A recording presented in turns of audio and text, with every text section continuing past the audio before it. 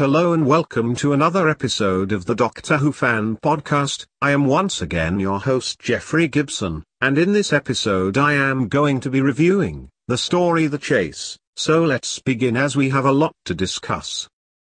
The basic idea for this story sells well. Get ready for a rip-roaring roller coaster ride through time, with your favorite 1960s TV monster on the tail of the lovable good old Doctor and his friends the whole time. But wait. Once again, we get a large dose of experimental, off-the-point directing from Richard Martin. If you can go along with that, it's possible to enjoy this fast-paced romp through time. The intended sarcasm doesn't quite work as Vicky promptly declares herself useless, and her initial scenes of irritating her fellow travelers are decidedly useless, lacking any sense of warmth or charm or entertainment value. The Doctor proceeds to make a truly terrible noise with his latest toy as well. The Dalek voices are lame once more, not as bad as in the Dalek Invasion of Earth story number 10, but close. Under this director, the Daleks also like to run around in circles and agitate back and forth a lot, which is out of character and distracting. Ray Cusick may have come up with a great design for a trick Dalek time capsule, but the director goes out of his way to make sure the camera moves right in to show the audience how to see through it to the studio wall on the other side, destroying the illusion. Following that, he can't even get it to dematerialize with a standard effect. Another needless zoom in on the visualizer's blank screen confuses the Grams operator, causing him to think he's jumped ahead of his cue with the TARDIS dematerialization noise, only to have to restart it again moments later. Utter chaos reigns once more in Richard Martin Studios' session, and again particularly in the first episode. Sound is the chief culprit this time around, but having William Hartnell operate an invisible control console was no stroke of brilliance either, as if no one would notice. Even the title sequence gets botched with a needless stop and restart. One wonders how many of these gaffes the restoration team will try to fix for the DVD release. Dudley Simpson's music has returned closer to the cutesy style he used in Planet of Giants, although it's a bit more jazzed up and adult here. Too bad we're denied something similar to his superior work on The Crusade, but at least there are a few interesting themes. The writing isn't much on character or dialogue, but it is fast-paced, whisking the audience away from each time and place before any of it becomes too boring. Episode 1 begins with some historical snippets, including an all-right clip of the ancient Beatles performing Ticket to Ride. Vicky's historical point of view of them gets more appropriate with each passing year. Sadly, it seems not everyone gets to see this part of the episode. Apparently, PBS reruns include this bit. Store-bought VHS video all over the world did not. Word is, DVD versions have it back in, if you can get the European Region 2 copy, and if you have an appropriate player and TV monitor for it. North Americans may still be expected to shell out for a copy that leaves it out, and who knows how butchered the audio commentary will be that talked over this clip as well. Episode 2's title, The Death of Time, seems to have nothing whatsoever to do with anything in the episode. Terry Nation was particularly nasty towards the Aridians he created. They've got lots of problems of the type that the Doctor would typically resolve in heroic fashion, and even more damning in this case, the problems arise because of his presence, but the Aridians only get his sympathy this time around. He's too busy trying to get himself and his companions out of a predicament, and is happy to take advantage of their problems when it offers him a chance to escape. The Aridians end up much worse off after the Doctor's brief visit. In our director's defense, we have to give Richard Martin credit for giving us the first example of the TARDIS dematerialization sound being reversed during a landing in episodes 3 and 4. Nice one. All that remains is to lop off the final wheeze and add a thud, and you'd have the sound we all became accustomed to hearing throughout the 1970s and 1980s. The acting still remains cheesy throughout though. The tour guide's New York accent isn't bad, but somehow it's still obviously faked.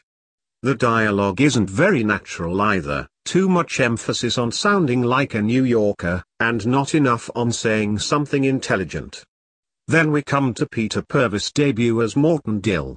I admire the way he can usually throw himself completely into a role with a lot of energy and make it watchable, but poor old Morton is scripted to go way over the top, so that's what you get. This is one of only 3 scenes to show the Dalek-timed machine coming and going properly, so enjoy it while it lasts. There are some better performances in the Marie Celeste sequence, or Mary? Not to mention a very atmospheric sequence of the abandoned ship, but the scripted interaction between guest characters and regulars is pretty dull at this point. The same can be said of the haunted house sequences. As far as horror and suspense goes, the house and its characters are far too much of a badly acted joke. I think it was a mistake to hide the true nature of both of these locations until after all our travelers leave the scene. The Marie Celeste sequence holds no true interest for our main characters or the audience until after we realize what ship we were on, which is too late. Sir Ian Chesterton and the Doctor come up with some fascinating theories for the haunted dimension of fear location, which would support the apparition's ability to withstand Dalek fire. The Funhouse revelation cheapens the whole sequence, not to mention the Dalek's abilities and sense of menace. What we get for action here is pretty cheesy anyway, more mindless mayhem and running about. Some itchy cameraman had to readjust the frame of the TARDIS inlay shot, giving away the effect once again. At least we get plenty of drama out of Vicky's makeshift travel arrangements and the Daleks' increasingly devious plans. I see an expensive cut was used to go from the Doctor's double to a close-up of William Hartnell. Why not make the cut a little earlier, and let William Hartnell do the whole final scene? Then you'd never know a double was used. Although the landings on Mechanus are substandard, we've been seeing a lot of them lately anyway, so that's okay. Simply by exercising his sole right to pilot the TARDIS, the Doctor has generally had more important things to do than any of his companions so far in this adventure. At long last, episodes 5 and 6 give us some excellent examples of Hartnell heroism, which season 2 has sorely been lacking. Although it's fairly obvious which of the 2 Edwardian gentlemen is William Hartnell and which is the actor's double, it isn't so obvious to tell the Doctor from the Dalek robot, as the 2 actors swap roles frequently. And I think we have to give thanks to both Terry Nation for asking for this sequence and Richard Martin for delivering it, because this is so much better than the TV version of The Massacre, which tried in part to base itself much more heavily on the idea of William Hartnell's double, and failed to come up with as entertaining or effective a sequence as what we get here. The companions do their best to sort things out and help, but only the Doctor can be sure who's who, and he alone deals with the robot in the end. There's also a nice moment when the Doctor decides to face the Daleks alone to spare his companions, a futile gesture, but bravely heroic. I'm very glad that avenue was explored before it was discarded. William Hartnell's the man in episode 5. Thank you, Terry Nation, for finally figuring it all out. Episode 5 also has the best cliffhanger. The mechanoids make a sudden and enigmatic entrance, while the audible Dalek threat encourages the 4 travelers to take their chances with the new creature. Episode 6 proceeds to be the most interesting of all during the chase. Although the model work shows up a bit with the tiny tug and pull mechanoid, the sequence remains interesting with scenes that double for exploration of the city and for first contact. A soon-to-be companion is introduced, bringing the main cast up to 5, as Peter Purves switches to the role he will be most remembered for on Doctor Who. The scenes of Stephen Taylor meeting the rest of the crew demonstrate that Purves is a much more sensible actor than he might have at first appeared, and Stephen is quite a charming, friendly fellow. On a PBS TV broadcast, Lionheart's episode 6 credits attempt to serve the entire story, and unfortunately Peter Purves is credited for Morton Dill again, with no mention of his more important role as Stephen Taylor. Who does these credits? Don't they pay attention to the series? The script has a big hole in its logic here. Steven says that the Earth's population forgot all about the half-built colony on Mechanus, yet he knows all about its history, and finds it incredible that the time travelers don't. This could easily be sorted out or explained one way or the other, but the script didn't do the job. The worst part of episode 6 are the Dalek portrayals in the video studio. The so-called conquerors of the universe are far too lamely put out of action in this one. A Dalek barely gets touched by the flimsiest of a mechanoid's limbs, and he cries out totally immobilized, without even making an attempt to free himself. The Doctor finally uses the device he's been building for the last 2 episodes, and actually gets to knock out one of the Daleks, so good for him, and very heroic. Too bad the Dalek decides to ham it up and wail uncharismatically, while the tiniest puff of smoke pours out of the Doctor's machine, and after a badly timed cue, out of the Dalek. This is too lame for forgiveness.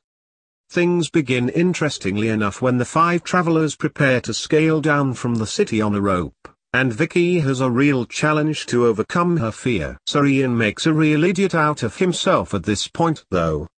His grip on Barbara seems to be designed to let her fall over the edge minus her pants.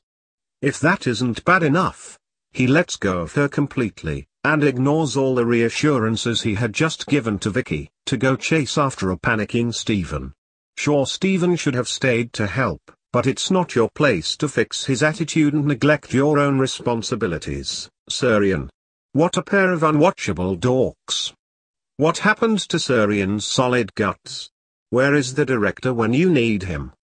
The Doctor's the only man left towing the line, so let's hope his reserve alien strength comes into play. The filmed battle between the Daleks and the Mechanoids is a vast improvement on their video interaction.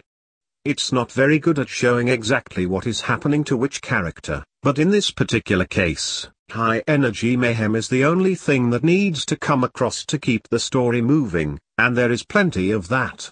Both Daleks and Mechanoids turn out good, menacing, in-character performances here, so right on. Post-climax, we get an important bit of drama, as Barbara and Sir Ian make their exits. The writing, acting and everything are generally really well done from here on. I was always particularly impressed by the creativity in the sequence of still photos of Barbara and Sir Ian back in 1960s London. I later learned that Douglas Camfield took those shots. Somehow, I'm not surprised. I'm not sure why we get a shot of Steven making it safely to the ground, but no scene of him joining the Doctor and Vicky in the TARDIS. It makes the Doctor appear needlessly callous in abandoning a fellow survivor, when indeed this was not the case. So what are my conclusions? All in all, episode 6 is an action-packed landmark half-hour, and the Doctor fares well in both the heroic and character departments. All things considered and balanced, an above-average episode not to be missed. The Chase is definitely the best of Richard Martin's Season 2 stories, and remains particularly gripping from the middle of episode 4 to the end. Thus, director Richard Martin leaves the Doctor Who directing universe on a bit of a high note, and has become one of the most entertaining and lively participants on DVD interviews and commentaries. Nice. It's easy to see how his infectious enthusiasm became a driving force for his productions, and caused him to be asked back over other, more reluctant directors. Have I been too hard on him, considering the enormous technical restraints of television in those days? Perhaps, but other directors of the time faced the same constraints, and I think my preferences for their results will stand. So now it's time to mark this story, and as always I am going to be judging it on the acting, writing, directing and execution, and for the acting it's a 6 out of 10. The writing gets a 7 out of 10, the directing gets a 5 out of 10 and the overall execution gets a 10 out of 10, and those scores give this story a 28 out of 40. Well folks, it's time to bring this episode to an end. I will be back on Wednesday to review another Doctor Who story, as next Sunday will be our Legends of the Sea Devils preview. So until Wednesday, thank you all so much for listening, stay safe, and go away.